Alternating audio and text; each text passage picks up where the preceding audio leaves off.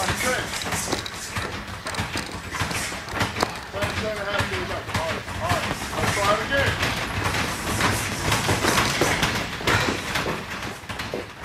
32, Mr. Dunn, and I'm here celebrating the fact that I just spent another year scraping dishes and waitressing, which is what I've been doing since 13. And according to you, I'll be 37 before I can even throw a decent punch. Which, after working this feedback for a month, may be the God's simple truth. Other truth is, my brother's in prison. My sister cheats on welfare by pretending one of her babies is still alive. My daddy is dead, and my mama weighs 312 pounds.